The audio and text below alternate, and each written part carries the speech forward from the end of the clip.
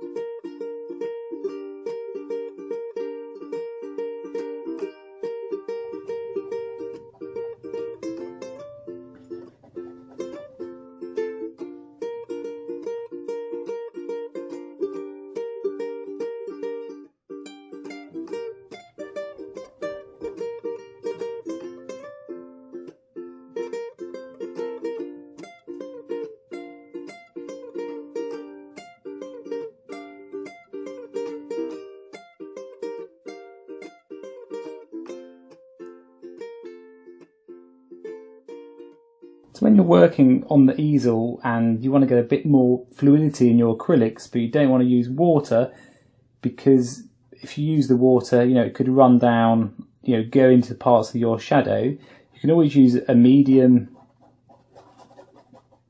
So this is a bit of glazing liquid with a gloss finish.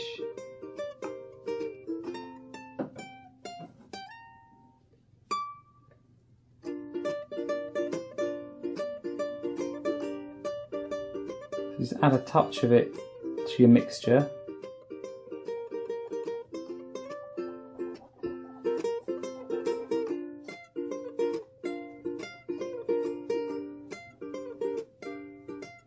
Now you notice how this didn't really look that dark before with the burnt umber, but as soon as you start to put a white next to it, it makes it a lot darker, and you start to get this form of the cherry will start to come out in front of us.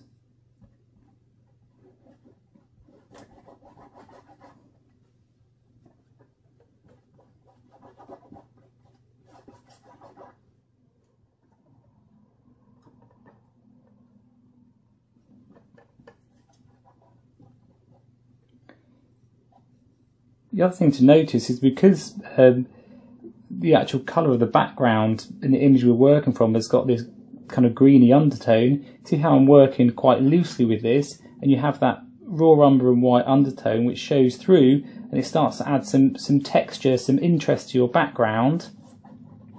And it's very, very simply done. I mean, I'm being quite rough with it, quite loose with it, but the translucent nature of it, because we're thinning it out, helps for that under colour to shine through, rather than just being a solid block, or what classically a beginner to acrylics would do is start with a white canvas and draw the cherry on top of the white canvas.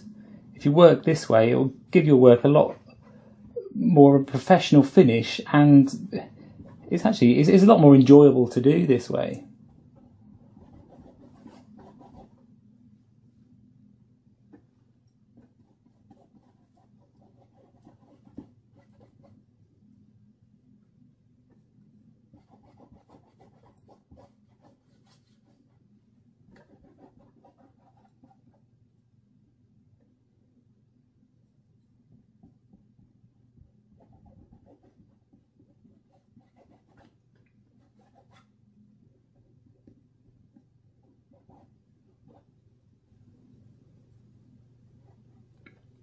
So what I'm doing here is, because the light's coming from this side, the right hand side, I want to make this a bit whiter, so that's kind of where the light would be hitting it. So I'm using thicker paint to kind of emphasize that on this side. Oh, my brush is falling apart. So don't be worried if this happens on your brushes. You can still carry on, but I have been using it quite a lot. So I just push them back on, and we're ready to go. Good job I'm not a mechanic, isn't it?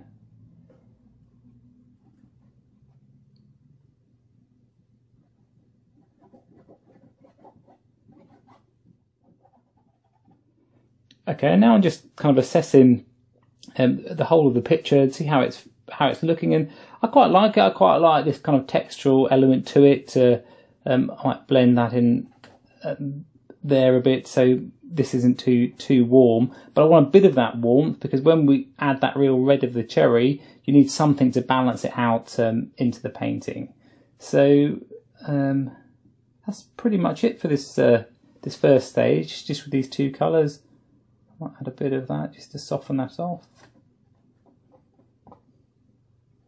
Okay, great.